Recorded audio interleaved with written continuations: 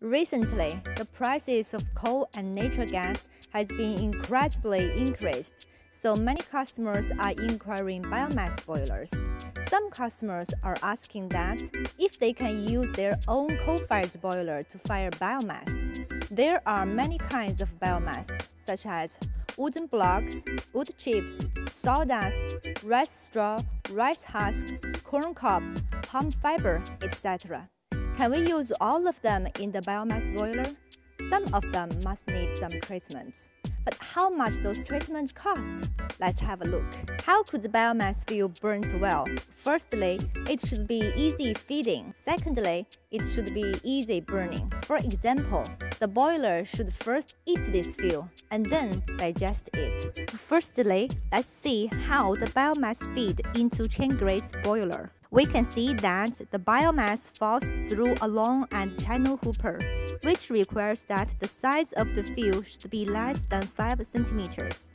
Two big sides will be plugged at the feeding gate. What if we want to burn big wood blocks in the boiler? Very simple. A wood crusher will break the blocks into small wooden chips, which can be easily entering into the boiler. And the crusher price is economical. The power consumption is also acceptable. Secondly, the fuel should have fluidity, which can fall on the grate along the hopper and move with the grate.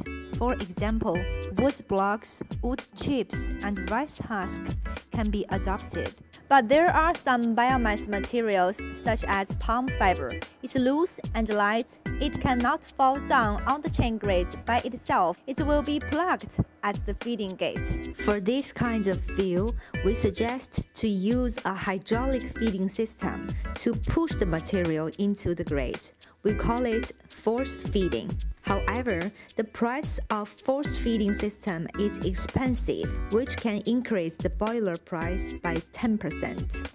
Till now, we can see that almost all biomass fuels can be put into a chain grate boiler. So do you know how to choose a biomass now? If you have any questions, please contact us. Thank you.